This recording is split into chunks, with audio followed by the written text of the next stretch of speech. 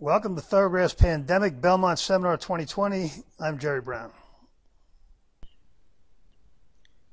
What we're going to be doing in this seminar is discussing the horses that we consider to be serious contenders.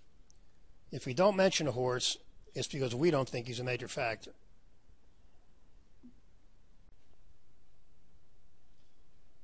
Those of you who are not familiar with our data can find out more about it by going to the introductory section of our website.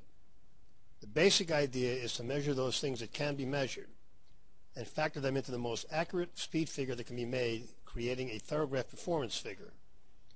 So ground lost or saved on turns as well as weight carried is already factored into the figures for previous races, with 5 pounds worth 1 point on the Thoro-Graph scale. The lower the figure, the better the performance. Big figures are points. The superscript is for quarter points.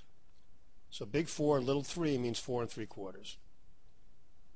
But the big difference between Thoro-Graph analysis and conventional handicapping is that we then put the performance figures on a graph for each horse, so we can look at form cycles. We do not believe ability is a constant. We believe it changes from race to race for each horse, both in the short and long term. Each Thoro-Graph column is a year, with the calendar starting at the bottom and going up as the year goes on.